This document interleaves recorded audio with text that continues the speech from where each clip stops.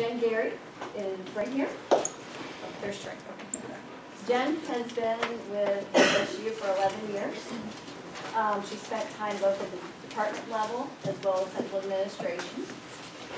In her current role as program director for the Office of the Vice President for Research, she is responsible for reviewing all proposal budgets for all of the units that fall under the Office of Research. So she keeps very busy. Trey, to my left, has been with Sponsored Research Administration the whole time, for 5 years. Okay. His current assignment includes handling all pre-award activities for the Mag Lab, the Coastal Marine Lab, and the Panama City campus, among others. In his capacity, he reviews and approves proposed budgets submitted by departments. So he may be one of those people that looks at the budgets as they're coming into sponsored research. So two very good people to be talking about budgets today. You don't need to hear any more from me, so I'm going to back out and let Jen and Trey take over. Thank you. Got my little clicker over here. Thank you. Okay, so we've designed this for what we thought would best, obviously, serve the purpose of the mix of faculty and staff in the room. But I strongly encourage questions throughout. We don't go into great detail on every topic, but if we hit on something and it's something you have specific questions on, please feel free to ask. The more interactive we make this, the better it'll be for everyone involved. I'm not going to make everyone go around the room and introduce themselves, but we are going to do a little show of hands here. So if you are a faculty member, raise your hand. Okay, good mix. And staff members? Okay, any students? A couple, awesome. All right, cool. Well, welcome. So like I said, we try to design this to hit everybody, but please feel free to ask questions. And I'm going to wave this thing around until something happens. It might need to be turned on. I don't know if you turned on the side, Jen. Power helps. There we go. All right.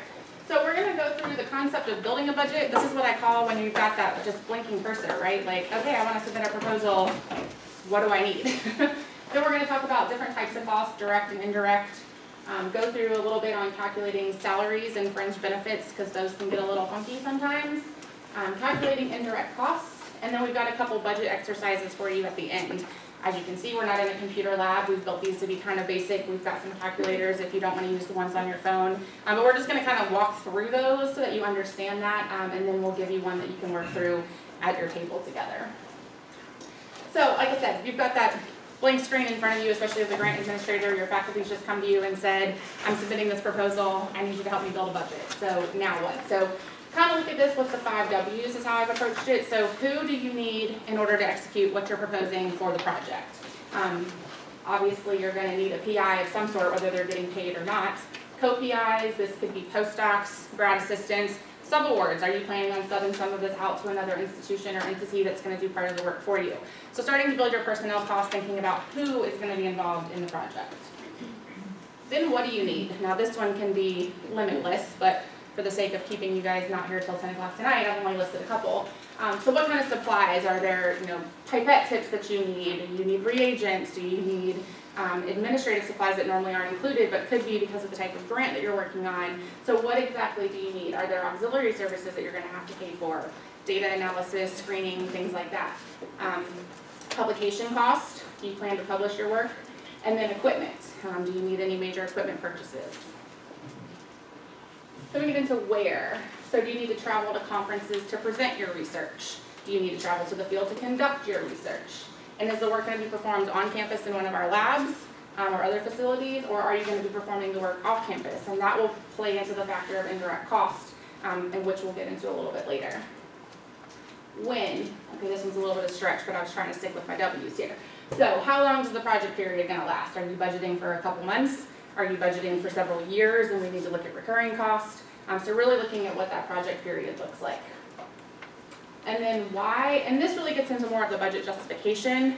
And one thing I see a lot with faculty is that it's obvious to them because they do this type of work a lot, but it's not obvious to everyone else, either the grant administrator, sponsored research, or even the agency. So really spelling out why you need these supplies, go to this conference, publish these results, really putting that down, down on paper.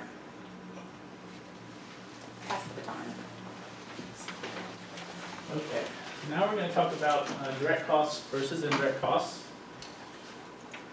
A direct cost is an item that can be specifically identified for a particular project. It has to be reasonable, allowable, and allocable.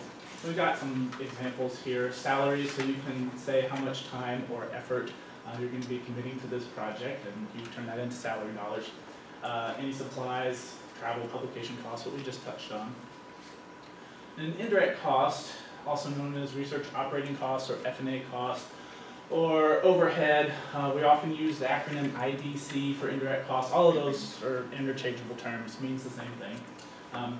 Those are costs that can't be identified with a particular project, but they're necessary to conduct the research. So examples are administrative support, general office supplies. We're talking like paper clips and reams of paper and toner cartridges and things like that. Telecom and other utilities. These are things that are really important to research, but it's hard to identify it specifically to a project. So those are all under indirect costs, and we recover those with our indirect cost rate, which we'll get into a bit more in a few slides. Okay, so salary and fringe benefits usually take up a big chunk of the budget, and they're important. They're based on FTE, your percent effort, person months, etc. And we've got an example of how to calculate an FTE here. So it's the months on the project divided by your appointment months. So if you have a 12-month appointment, then you would divide that by 12. If you have a 9-month appointment and you want to budget during the academic year, those 9 months, and divide it by 9. And then the 3-month summer term, you divide it by 3. If you have a 9-month appointment and you want to budget your salary during the summer months. This isn't the only way to do it. You can do it based on pay period, so take your bi-weekly rate and multiply it by the number of pay periods that you're wanting to do. And just for your information, we use 2.2 pay periods to equal 1 month. The only thing is we encourage you to not use hourly rates when you're budgeting for your proposal, and especially if we don't want to submit it to the sponsor that way using an hourly rate, because we don't maintain timesheets for sponsored activities, and we don't want the sponsor to think that we can provide timesheets saying this PI worked this number of hours and have that be an official record, because we can't keep official records like that. Again, this isn't the only way to do it, but as long as that's described in the budget justification, how you've determined your salary, then that's good. A 3% cost of living increase is allowed yearly, and we do encourage that. So you don't want to have a 5-year project, budget the same amount of salary for each year, and then your salary has increased. That'll eat into your budget over time. So do include a 3% cost of living increase, if that's allowed. There might be some sponsor that may not allow it, but most generally do. Consider a 9-month versus 12-month appointment and your health insurance. If you have a 12-month appointment, you're going to budget health insurance no matter when you're budgeting the salary. But if you have a 9-month appointment and you're only looking for a salary over the summer months, then you don't need to include health insurance in your budget, because your health insurance is paid out during your 9-month appointment. Now, if you are looking to budget some time during your academic year and you have a 9-month appointment, then do go ahead and include the health insurance there. But if you're just looking for summer salary, then you don't have to include health insurance. And you'll refer to the fact sheet for the current fringe rates. I think you have a copy of that in your handout. That has a lot of really useful information for budgeting and other proposal general information on that. It is updated fairly regularly, so don't take this and use it in 6 months, because it will probably have been updated by then. It is kept on the SRA website. That's the Sponsored Research Administration website. There's a link on the homepage there. You can find the most up-to-date version. But at the bottom of the first page and the top of the second page has fringe rates and health insurance costs that you should use to budget. Graduate students are considered salaried employees, and they're allowed up to 0.5 FTE, which is 20 hours per week. And that is considered full-time for graduate students, because they are expected to take classes as well as completing their duties as a GRA. And note that their minimum wage is $15.38 an hour. But again, that's usually determined by the department too. So use what your department rate is. Their fringe benefits are different from a standard faculty or staff fringe. They use a 1.3% fringe rate, and then they also get a health insurance subsidy. If they're at a 0.5 FTE, that's $1,662. And that again is on the fact sheet. I think that's in the middle of the second page of the fact sheet. If you are budgeting for a grad student and you need to include tuition, it needs to come from some source, and that needs to be documented. Usually we ask for that tuition from the sponsor. If you have some sort of limit on the amount of funding that you can request and your department or college is willing to cover the tuition, and that is okay, but that needs to be documented. But again, generally, we budget for 9 hours per semester for a full-time grad student, and that's proportionate to their appointment. So if they have a less than 0.5 FTE, then you budget their tuition proportionally. And then tuition is currently escalated at 1% per year. We have that broken down on the fact sheet as well. I think that's at the bottom of the second page. Other direct costs, this runs the gamut. Equipment is anything that is $5,000 or more with a useful life of 1 year or more. So if it's $5,000 but it has a useful life of less than 1 year, then it wouldn't be equipment. And this is important because it affects our indirect costs, and we'll see how that works in a couple more slides. But note that equipment should be budgeted appropriately so we can get the correct indirect cost calculation. Travel needs to be in accordance with FSU travel policies, and you differentiate between domestic and foreign travel. So on your budget, you should have a section for domestic and then a section for foreign, and have those broken down separately. And we need a detailed justification, so that should be a breakdown of anticipated transportation costs, anticipated lodging costs, per diem or meals. Because sponsor research needs to be sure that you are budgeting in accordance with the FSU travel policy. So if you just give us a lump sum, then we'll come back and ask for some more detail. Participant support costs versus participant incentives. This is again important for indirect cost calculation because participant support costs are excluded from the indirect costs, whereas participant incentives are included. Participant support costs are stipends or fees paid to or on behalf of a participant or trainee, not an employee. I often see this if part of the project involves hosting a workshop and you're paying for folks from other places to come to the workshop. So if the grant will pay for their travel or for a stipend for them to attend the workshop, and that is considered a participant support cost. Our participant incentive is just money, gift cards, etc. To folks to participate in your study. So again, this is important for the indirect cost calculations. Other direct costs include tuition, which we've discussed, again, required for grad students. Materials and supplies, and this includes computers or equipment that's less than $5,000 or has a useful life less than 1 year. Publication costs, consultants, subawards, again, if we're going to give some of that money to a different institution. A good way to think about that is in a three-tiered system. So we've got say we're working with the National Science Foundation, they give FSU a grant, and then we subaward some of that to UF because there's a PI there who is uniquely qualified to help the PI at FSU with his research, and that would be a subaward from FSU to UF. And then any other item that is specifically needed for your project, as long as it's not generally recovered as an indirect cost.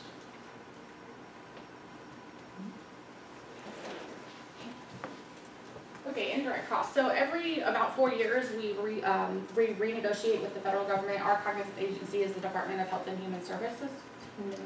Excuse me. So we have to prepare a full proposal for them. This looks at all of the indirect costs that it requires, not just what's recovered on a proposal, but all of the indirect costs it takes to run the research enterprise here at Florida State. Then it also looks at our direct costs of what we've applied to actual projects, and that's how we determine the rate. So this is done in mutual agreement with the federal government, so it is approved by them. We have multiple indirect cost rates, and you'll see that on that fact sheet. This can be based on sponsor, so whether it's a federal flow-through project, a state project, foundation, etc. Also location, that's what I touched on with travel, if you're performing the work on campus versus off campus.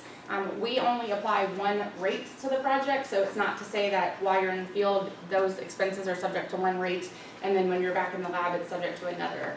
We make a determination whether more than 50% is going to be off campus, and if rent will be paid to the facilities, then it would be an off-campus rate. So we do not split the rates within the project. And also project purpose. So we have a research rate, we have an instructional rate, and then we have other sponsored activities. So all of those, if you look at the chart, you kind of have to do one of these numbers to figure out, where you meet and what rate applies to the work that you're doing. And as I mentioned, they're all on the F&A on the fringe rate fact sheet. So we use two different bases. One of those is called a modified. Oh, did you have a question? I have a question. Mm-hmm. Do you have one rate for the project? What if your project has different activities, or you said it's 50, whatever there's most of, is the rate it goes with? Correct. So when it comes to on-campus and off-campus, it's very specific that it has to be more than 50%. When it comes to, say, if you're trying to determine between research, instruction, or other, we consider it primary, but that hasn't been equated down to a number to say 50%. We just call it the primary purpose of the project. So we use two bases, and this is what Trey was talking about with your direct cost. So we have one that's called a modified total direct cost. You'll see this as MTDC. And this is for our federal and federal flow-through projects. And then we have total direct costs, which is for our state of Florida. Obviously, we have sponsors that don't fit either one of these, and that we usually defer to the solicitation to see whether they take it as a total direct cost or a modified total direct cost. And what exactly does that mean? So on modified total direct cost, there are several exclusions that we do not apply the indirect cost rate to. So you will see kind of a direct cost total, and then you will see, an indirect cost base is what we'll usually see it on most budgets. And they've basically taken their total cost and they've subtracted out equipment, tuition, rent, participant support costs. Subcontracts gets a little funny because it's basically that we recover indirect costs on the first $25,000 of every subcontract on the project. It's not per year, it's one time. So if I'm doing subcontract, that's a 5-year subcontract, I'm only gonna recover indirect costs on that first $25,000. If I've got 5 subcontracts on that project, I'm gonna recover $25,000 on each of those subcontracts. So that can get a little tricky because you've gotta do some manipulation there with your numbers to make sure you're only picking up that first $25,000 for each subcontract. And also our scholarships and fellowships, any stipends that are paid, we do not calculate indirect costs on those when it comes to modified total. Total direct cost, oh, go ahead. So for the subcontracts, Mm-hmm. if they are less than 25,000, The full amount we get it. So the first $25,000 we calculate indirect cost. So if it was only $10,000, we would put it on $10,000. We would calculate indirect cost on $10,000. so if it's more than 25,000, you just start at 25,000, you just calculate it for 25,000. Correct. So it was $50,000, 25 of that would have indirect cost applied, and 25 of that would be excluded. Okay, so basically you want to encourage, do not accept less than 25,000 subcontract. Kind of. You need to accurately. I wouldn't say that you should consider that for whether you're going to give them more than or less than 25,000. You need to give them an appropriate amount to execute the work that you want them to do. And it's 52%? 52% on federal, yes. Okay. Mm-hmm. Now, total direct cost, you would think that's all direct costs, but no, it excludes tuition. And that's an FSU policy. We just don't calculate indirect costs on any tuition. So with total direct costs, we just back out tuition, and everything else would receive indirect costs. 2 other topics I just wanted to touch on briefly because we get a lot of questions are cost share and funding caps. FSU policy only allows for cost sharing when it is required by the sponsor. Only exceptions can be made to this by our Vice President Ostrander, so we can't just voluntarily commit cost sharing. The uniform guidance that came out several years ago made a big push at the federal level that voluntary cost sharing is no longer considered in the merit review process. Because a lot of faculty think, well, if I show them I'm putting up some of our money, then they're more likely to fund it, and they're not allowed to consider that at the federal level. So we do not allow voluntary cost sharing for the most part. And then funding caps. You will see some solicitations that will include a cap. Sometimes these say approximately, so each award will be approximately $60,000. Sometimes they'll say that they cannot exceed that amount. If it says approximately, you can go over. That's really the PI's discretion to decide if they do want to go over, and if so, how much. you can't really say as the agency whether they'll consider, oh, they've gone over too much and we're not gonna fund it. That gets very subjective. So that's kind of a PI call. But you need to make sure that you can realistically perform the work that you're proposing. So if it's a $10,000 cap and you say I'm sending a man to Mars, probably not gonna happen for $10,000. So you need to be realistic about what you can do within the cap that they've proposed. And there's a little formula I included. Basically, if your indirect cost is included in the cap, sometimes it gets tricky figuring out what I need to budget for direct cost versus what I need to leave available for indirect cost. So if you take your total cost minus any exclusions, so those were the things we talked about on that last slide, and you divide that by 1 point, your rate, which for this example I've used 1.52, that will tell you how much you need to budget in direct cost, which will tell you how much you have to budget in indirect cost.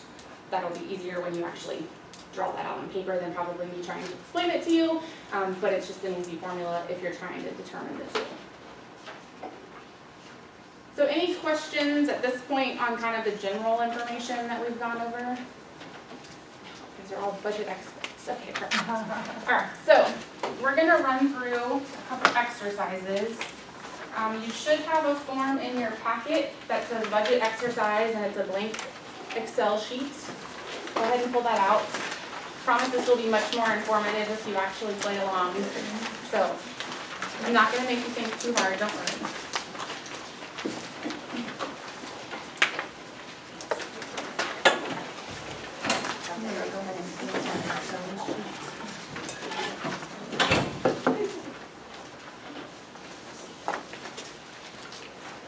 So Trey's going to follow along here. But for this first exercise, we're actually going to kind of walk through this with you, give you numbers and help you with the calculations. The second exercise, you guys are going to do this on your own. So if something doesn't make sense going through this, please ask questions. So we need the PowerPoint for this, for them to be able to see the bullets. There.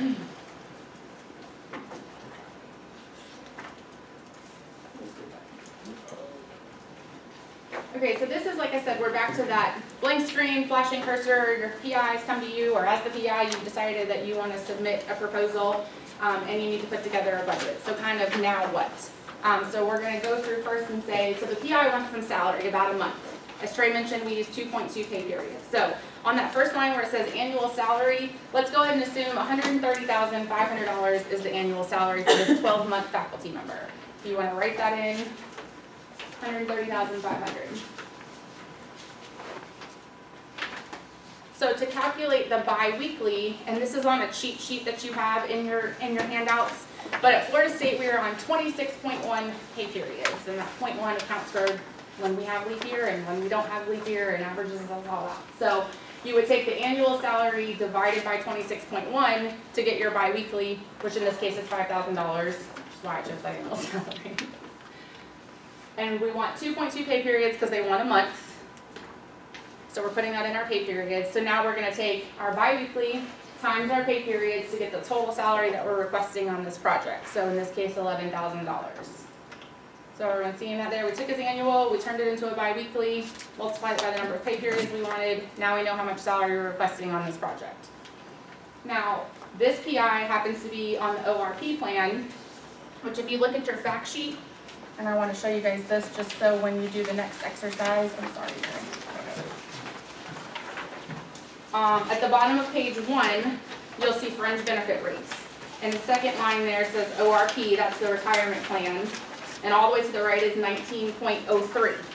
So we're going to apply a 19.03% fringe rate. So then again, we're going to take the total salary requested for the project times our fringe rate to get our total fringe requested for the project, which is $2,093.30.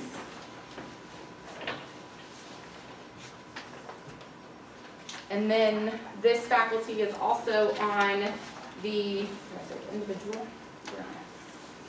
Yes, the individual health plan.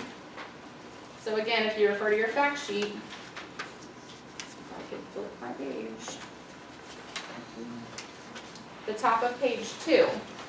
You'll see your various insurance rates, and it tells you how much you need to budget for a biweekly. So effective 1/1/17, an individual health insurance plan is $322 a biweekly. So that's what we're gonna apply. So again, we're gonna take our health insurance times the number of pay periods to get the total that we need for health insurance, which is $708.40.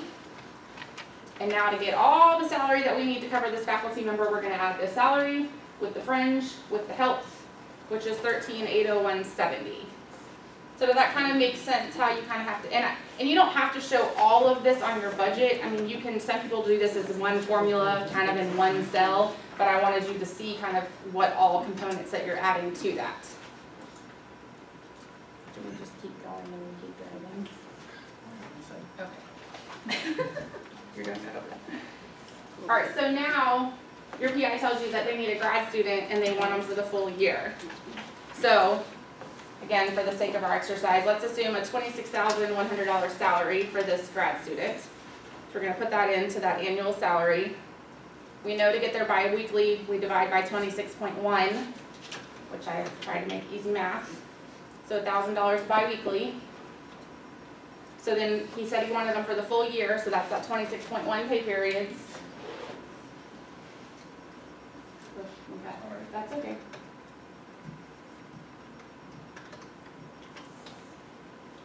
So again, just to show our math here, this is like, you know, Common Core here, where you gotta like spell it all out. So we're gonna take our biweekly times our pay periods, which puts us back at that total salary of $26,100, since that's what his annual salary is. And then the fringe rate, which again, you go back to your fact sheet, your OPS students, which is what our grad students are, is a 1.3% fringe rate. So we're going to multiply that salary by that fringe rate, and it comes out to $339.30. And then with grad students, remember, we don't give them a recurring health insurance. They just get a one-time stipend. So since this is a full-time grad student, they're going to get the full $1,662 stipend for their health insurance. So again, to come up with that total salary that we're going to request, we're going to take their salary, their fringe, and their health insurance, and that gives you your $28,101.30. So we're just kind of working our way down it. So when you budget for a grad student, you also need to budget for tuition, yeah. So on your fact sheet, it'll tell you what the rates are for the grad students. At the bottom of page 2, there's the tuition waivers. So let's just assume that this grant's going to pick up the full tuition waiver for the full year. So it's $11,004 in tuition. If you are using a waiver or something, you could spell that out here, but this grant's paying for everything. And then your PI told you, I'm going to need to go to a conference in California to present my findings. Well, it just so happens this PI went to California on another project that they did, so you go pull up that project and look and see what the costs were. So you want to have some sort of cost basis. Is it based on prior purchases? Is it based on quotes that you went out and obtained? In this case, we'll say, hey, he's gone to California before. It cost him about $1,200, so we'll budget $1,200 for him to go to California to present this time. Now, like Trey said, that does have to be detailed out. You know, $600 for airfare, $300 for lodging. You have to break that down, and it's got to add up. I get budgets sometimes where the detail and the total don't match, so that's got to add up. But for this exercise, we're going to plug in $1,200. He's not going anywhere foreign, so we're good there. Then he says, I need to purchase some supplies. I got to dig into that. That's a big box to unfold, because we can't just throw a random number in there. So what do you think you're needing for this project? So that kind of conversation happens so that they can start thinking. Again, you can pull up quotes. These can just be online. You don't have to get 3 quotes for an item. It doesn't have to be anything official. But again, having some sort of cost basis for how much you're needing to budget. Again, it could be prior purchases. I've purchased this 50 million times. I know this is how much it costs. So let's assume we talked and we figured out all the details, and we're going to give them $3,000 in this budget for the supplies. And then they tell you they want to publish their findings. They tell you what journal, they've published in this journal before, or you go on the website and you look up the journal rates. You think it's going to cost you about $600 to publish your findings in journal XYZ. So we'll plug in $600 for them to publish their results. So now we're going to take this total direct cost. So we want to add up everything. We want to add up all the salary for the PI, for the grad student, the tuition, the travel, supplies. We're going to plug that into our total direct cost. $57,707 is what that comes to. Save you guys some trouble. So does anyone remember with modified total direct costs what on this budget would be excluded? Tuition. It's this answer twice in a row. See, I'm trying to help you guys out. So we're gonna take that 57 and we're gonna subtract the tuition, the 11,004, and that's gonna give us our modified total, which is 46,703. This is a federal project on campus, so we're gonna apply a 52% indirect cost rate. So your 52% is gonna be times this total here, your modified total. So that's 24,285.56. So then to get your total cost for the project, you're gonna add your total direct cost with your indirect cost for your total. Be careful here, a lot of times I see that they use the modified total and the indirect cost to come up with the total, but that's just for the purpose of calculating your indirect cost. So you wanna get your total direct cost, your indirect cost, and that gives you your total, which was 81,992.56. So I know that numbers might not have been the easiest thing to follow, writing all this down, this helps you can see them, but did the concept of kind of what you have to build into and walk through make sense? Can I at least get some nods or some puzzles? Okay, alright. Okay, so now, yes sir. If you were supporting the grad students just over the summer, is it just that fraction for the salary and the health insurance that you cover, or is summer different from semester?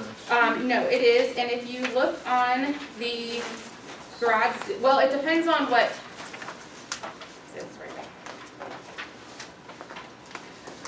How do you want to answer the summer part for health insurance? If the grad student has had a full appointment in the fall and spring, then usually their health subsidy has been paid through in the fall and spring, the full 1662. So if you know which grad student you're going to appoint, and you know that they've had a full appointment in the previous fall and spring, then their health subsidy should have been paid already. If you don't know which grad student you're going to appoint, then they may not have had health insurance, the health subsidy paid, then you should prorate it based on the semester, summer semester. Which I was going to say is on the fact sheet you'll see where if they're appointed for the full 0.5 FTE, there's one supplement, and then if they're appointed for 0.25 to 0.49, there's another supplement amount. So that actually is prorated out for you on the fact sheet. You don't have to do that manually. Did you ask about tuition as well? So the tuition would be prorated, but remember that they have to take classes in order to be grad students. So if they were going to not take classes for the summer, they would actually need a non-grad student appointment. So they would need like a technician appointment. You'd have to actually convert them because they can't be a grad student if they're not enrolled in classes. And then that would be different fringe rate as well. They use the 2.75% versus the 1.3. Because I know there are some departments where grad students just don't take classes in the summer, so then they would have a different appointment rather than a research assistant appointment. And I asked Trey how he wanted to answer that because it's the common answer of it depends. Is always the answer. So, any other questions on that? Okay. So for the second exercise, you guys should have another one of those same blank budget exercise sheets, but you also have a budget justification. And this is basically the stuff, it's not the same, so I'll just copy your other budget because you're going to F on your grade today. But this basically outlines the same concept of what we just walked through. It tells you your PI, it tells you their salary, it tells you can decide how to table run through that. If you want to have one, I'm not going to like pull them all up and anyone have to like show me their answers, but you can work together. So if you guys want to take, I don't know, the next 15 minutes or so, 20 minutes, however long it takes you guys, we'll walk around and help. And you guys can work through the budget justification to fill out your budget. Pretty quick. Started. I'm not using an entire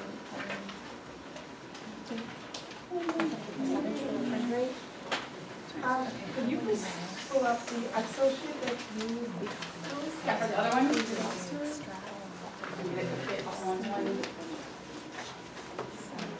that too small? Can you read those numbers? I'll try and get it where you can see the whole thing.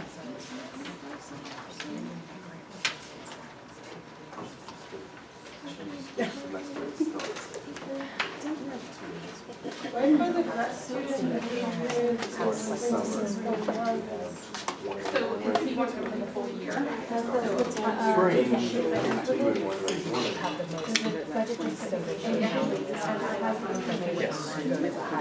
No, yeah, yeah. What I tell everybody is I'm still going to do this. Right. Or even for travel, I mean, we would just add that. You don't? I don't know. Did you get? He saw the word budget. Sentence.